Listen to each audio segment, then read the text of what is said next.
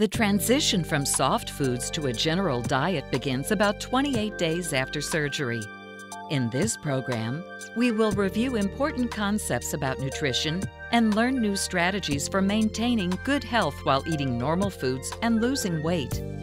We'll look at a review of hydration, protein, fat, and carbohydrate goals, a review of vitamin requirements and schedules, new methods of eating and recognizing when you have eaten enough, and new strategies for selecting and preparing food.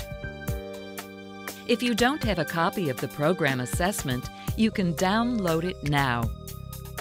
As you progress through each module, fill in the blanks on the program assessment and use the notes section to write down any questions that you may have. Bring the assessment form with you to your next appointment. When you are ready to continue, use the menu on the left to select the next module.